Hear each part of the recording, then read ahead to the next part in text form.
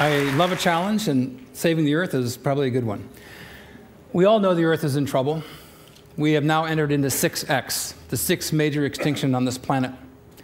I often wondered if there was a united organization of organisms, otherwise known as uh-oh, and every organism had a right to vote. Will we be voted on the planet or off the planet?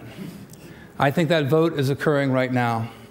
I want to present to you a suite of 6 mycological solutions using fungi, and these solutions are based on mycelium. The mycelium infuses all landscapes. It holds soils together. It's extremely tenacious. It holds up to 30,000 times its mass. They're the grand molecular disassemblers of nature, the soil magicians. They generate the humus soils across the land masses of Earth. We have now discovered that there is a multi-directional transfer of nutrients between plants mitigated by the mycelium. So the mycelium is the mother that is giving nutrients from alder and birch trees to hemlock, cedars, and Douglas firs. Dusty and I, we like to say on Sunday, this is where we go to church. I'm in love with the old growth forest, and I'm a patriotic American because we have those. Most of you are familiar with portobello mushrooms. And frankly, I face a big obstacle when I mention mushrooms to somebody. They immediately think portobellos or magic mushrooms. Their eyes glaze over, and they think I'm a little crazy. So I hope to pierce that prejudice forever with this group. We call it mycophobia, the irrational fear of the unknown when it comes to fungi. Mushrooms are very fast in their growth, day 21, day 23, day 25.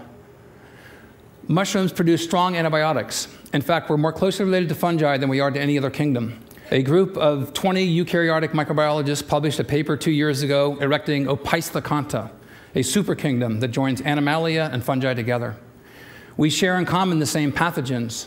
Fungi don't like to rot from bacteria, and so our best antibiotics come from fungi.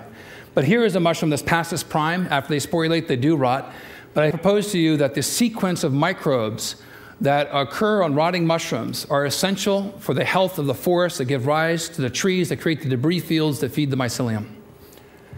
And so we see a mushroom here sporulating, and spores are germinating, and the mycelium forms and goes underground. In a single cubic inch of soil, there can be more than 8 miles of these cells. My foot is covering approximately 300 miles of mycelium. This is photomicrographs from Nick Reed and Patrick Hickey. And notice that as the mycelium grows, it conquers territory, and then it begins to net. I've been a scanning electron microscopist for many years. I have thousands of electron micrographs. And when I was staring at the mycelium, I realized that there are microfiltration membranes. We exhale carbon dioxide, so does mycelium. It inhales oxygen, just like we do. But these are essentially externalized stomachs and lungs. And I present to you the concept that these are extended neurological membranes. And in these cavities, these microcavities form, and as they fuse soils, they absorb water. These are little wells. And inside these wells, the microbial communities begin to form. And so the spongy soil not only resists erosion, but sets up a microbial universe that gives rise to a plurality of other organisms. I first proposed in the early 1990s that mycelium is Earth's natural internet. When you look at the mycelium, they're highly branched. And if there's one branch that is broken, then very quickly, because of the nodes of crossing, internet engineers maybe call them hop points, there's alternative pathways for channeling nutrients and information. The mycelium is sentient. It knows that you are there. When you walk across landscapes, it leaps up in the aftermath of your footsteps, trying to grab debris. So I believe the invention of the computer internet is an inevitable consequence of a previously proven biologically successful model. The Earth invented the computer internet for its own benefit, and we now, being the top organism on this planet, is trying to allocate resources in order to protect the biosphere. Going way out, dark matter conforms to the same mycelial archetype. I believe matter begets life. Life becomes single cells become strings, strings become chains, chains network. And this is the paradigm that we see throughout the universe. Most of you may not know that fungi were the first organisms to come to land. They came to land 1.3 billion years ago, and plants followed several hundred million years later. How is that possible? It's possible because the mycelium produces oxalic acids and many other acids and enzymes, pockmarking rock and grabbing calcium and other minerals and forming calcium oxalates, makes the rocks crumble, and the first step in the generation of soil. Oxalic acid is 2 carbon dioxide molecules joined together. So fungi and mycelium sequester carbon dioxide in the form of calcium oxalates, and all sorts of other oxalates are also sequestering carbon dioxide through the minerals that are being formed and taken out of the rock matrix. This was first discovered in 1859. This is a photograph by Franz Huber. This photograph was taken in the 1950s from Saudi Arabia. 420 million years ago, this organism existed. It was called Prototaxides. Prototaxides, laying down, was about 3 feet tall. The tallest plants on Earth at that time were less than 2 feet. Dr. Boyce at the University of Chicago published an article in the Journal of Geology this past year determining that Prototaxides was a giant fungus, a giant mushroom. Across the landscapes of Earth were dotted these giant mushrooms all across most land masses, and these existed for tens of millions of years. Now, we've had several extinction events, and as we march forward 65 million years ago, most of you know about it, we had an asteroid impact. The Earth was struck by an asteroid, a huge amount of debris was jettisoned into the atmosphere, sunlight was cut off, and fungi inherited the Earth. Those organisms that paired with fungi were rewarded because fungi do not need light. More recently, at Einstein University, they just determined that fungi use radiation as a source of energy, much like plants use light. So the prospect of fungi existing on other planets elsewhere, I think, is a foregone conclusion, at least in my own mind. The largest organism in the world is in eastern Oregon. I couldn't miss it. It was 2,200 acres in size. 2,200 acres in size, 2,000 years old. The largest organism on the planet is a mycelial mat, 1 cell wall thick. How is it that this organism can be so large and yet be 1 cell wall thick, whereas we have 5 or 6 skin layers that protect us? The mycelium, in the right conditions, produces a mushroom. It bursts through with such ferocity it can break asphalt. We were involved in several experiments. I'm going to show you 6, if I can, solutions for helping to save the world. Battelle Laboratories and I joined up in Bellingham, Washington. There were 4 piles saturated with diesel and other petroleum waste. One was a control pile. One pile was treated with enzymes. One pile was treated with bacteria. And our pile we inoculated with mushroom mycelium. The mycelium absorbs the oil. The mycelium is producing enzymes, peroxidases, that break carbon-hydrogen bonds. These are the same bonds that hold hydrocarbons together. So the mycelium becomes saturated with the oil, and then when we returned 6 weeks later, all the tarps were removed, all the other piles were dead, dark, and stinky. We came back to our pile, it was covered with hundreds of pounds of oyster mushrooms, and the color changed to a light form. The enzymes remanufactured the hydrocarbons into carbohydrates, fungal sugars. Some of these mushrooms are very happy mushrooms. They're very large. They're showing how much nutrition that they could have obtained. But something else happened, which was an epiphany in my life. They sporulated. The spores attract insects. The insects laid eggs. Eggs became larvae. Birds then came bringing in seeds. And our pile became an oasis of life. Whereas the other 3 piles were dead, dark, and stinky. And the PAHs, the aromatic hydrocarbons, went from 10,000 parts per million to less than 200 in 8 weeks. The last image we don't have, the entire pile was a green berm of life. These are gateway species, vanguard species that open the door for other biological communities. So I invented burlap sacks, bunker spawn, and putting the mycelium using storm-blown debris. You can take these burlap sacks and put them downstream from a farm that's producing E. coli or other waste, or a factory with chemical toxins, and it leads to habitat restoration. So we set up a site in Mason County, Washington, and we've seen a dramatic decrease in the amount of coliforms. And I'll show you a graph here. This is a logarithmic scale, 10 to the 8th power. There's more than 100 million colonies per gram. and 10 to the third power is around 1,000. In 48 hours to 72 hours, these three mushroom species reduce the amount of coliform bacteria 10,000 times. Think of the implications. This is a space-conservative method that uses storm debris, and we can be guaranteed that we'll have storms every year. So this one mushroom in particular has drawn our interest over time. This is my wife, Dusty, with a mushroom called Fomitopsis officinalis, agarikon. It's a mushroom exclusive to the old-growth forest. The Dioscorides first described in 65 AD as a treatment against consumption. This mushroom grows in Washington State, Oregon, Northern California, British Columbia, now thought to be extinct in Europe. May not seem that large. Let's get closer. This is an extremely rare fungus. Our team, and we have a team of experts that go out, we went out 20 times in the old-growth forest last year. We found one sample to be able to get into culture. Preserving the genome of these fungi in the old-growth forest, I think, is absolutely critical for human health.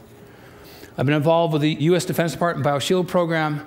We submitted over 300 samples of mushrooms that we boiled in hot water and mycelium, harvesting these extracellular metabolites.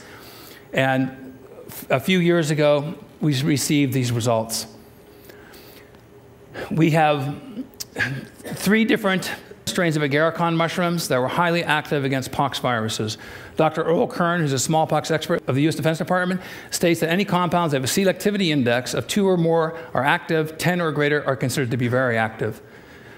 Our mushroom strains were in the highly active range.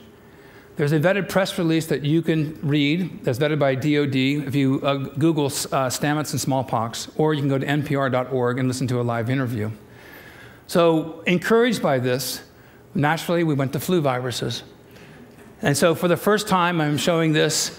We have 3 different strains of agarikon mushrooms, highly active against flu viruses. Here's the selectivity index numbers. Against pox, you saw 10s and 20s. Now, against flu viruses, compared to the ribavirin controls, we have an extraordinarily high activity. And we're using a natural extract within the same dosage window as a pure pharmaceutical.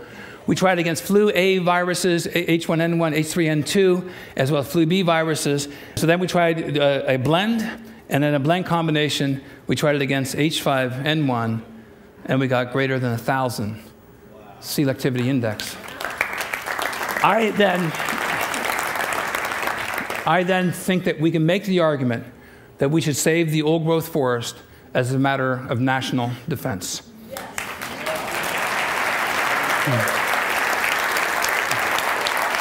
I became interested in entomopathogenic fungi that kill insects. Our house is being destroyed by carpenter ants. So I went to the EPA homepage, and they were recommending studies with Metarhizium species, a group of fungi that kill carpenter ants, as well as termites. I did something that nobody else had done. I actually chased the mycelium when it stopped producing spores. These are spores. This is no spores. I was able to morph the culture into a non-sporulating form. And so the industry has spent over $100 million specifically on bait stations to prevent termites from eating your house. But the insects aren't stupid. They would avoid the spores when they came close. And so I morphed the cultures into a non-sporulating form. And I got my daughter's Barbie doll dish. I put it right where a bunch of carpenter ants were making debris fields every day in my house. And the ants were attracted to the mycelium because there's no spores. They gave it to the queen. 1 week later, I had no sawdust piles whatsoever. And then a delicate dance between dinner and death. The mycelium is consumed by the ants. They become mummified, and boing, a mushroom pops out of their head. Now, after sporulation, the spores repel, so the house is no longer suitable for invasion. So you have a near-permanent solution for reinvasion of termites. And so my house came down. I received my first patent against carpenter ants, termites, and fire ants. Then we tried extracts, and lo and behold, we can steer insects to different directions. This has huge implications. I then received my second patent, and this is a big one. It's been called an Alexander Graham Bell patent because it covers over 200,000 species. This is the most disruptive technology, I've been told by executives of the pesticide industry, that they have ever witnessed. This could totally revamp the pesticide industries throughout the world. You could fly 100 PhD students under the umbrella of this concept, because my supposition is that entomopathogenic fungi, prior to sporulation, attract the very insects that are otherwise repelled by those spores. And so I came up with a life box, because I needed a delivery system. The life box, you can be getting a DVD of the TED conference. You add soil, you add water, you have mycorrhizal and endophytic fungi, as well as spores like of the agarikon mushroom. The seeds then are mothered by this mycelium, and then you put tree seeds in here, and then you end up growing potentially an old-growth forest from a cardboard box. I want to reinvent the delivery system and the use of cardboard around the world so they become ecological footprints. If there's a YouTube-like a site that you could put up, you can make it interactive, zip code specific, where people could join together, and through satellite imaging systems, through virtual Earth or Google Earth, you could confirm carbon credits are being sequestered by the trees that are coming through life boxes. You could take a cardboard box delivering shoes. You could add water. I developed this for DARPA, for the refugee community, corns, beans, and squash, and onions. I took several containers. My wife said if I could do this, anybody could. And I ended up growing a seed garden. And you harvested the seeds. And thank you, Eric Rasmussen, for your help on this. And then harvesting the seed garden, then you can harvest the kernels. And then I just need a few kernels. I add mycelium to it. And then I inoculate the corn cobs. Now, 3 corn cobs, no other grain, lots of mushrooms begin to form. Too many withdrawals from the carbon bank. And so this population will be shut down. But watch what happens here. The mushrooms that are harvested, but very importantly, the mycelium is converted to cellulose and to fungal sugars. And so I thought, how could we address the energy crisis in this country? And we came up with ethanol. Generating ethanol from cellulose using mycelium as an intermediary, and you gain all the benefits that I've described to you already. But to go from cellulose to ethanol is ecologically unintelligent, and I think that we need to be ecologically intelligent about the generation of fuels so we build the carbon banks on the planet, renew the soils. These are species that we need to join with. I think engaging mycelium can help save the world. Thank you very much.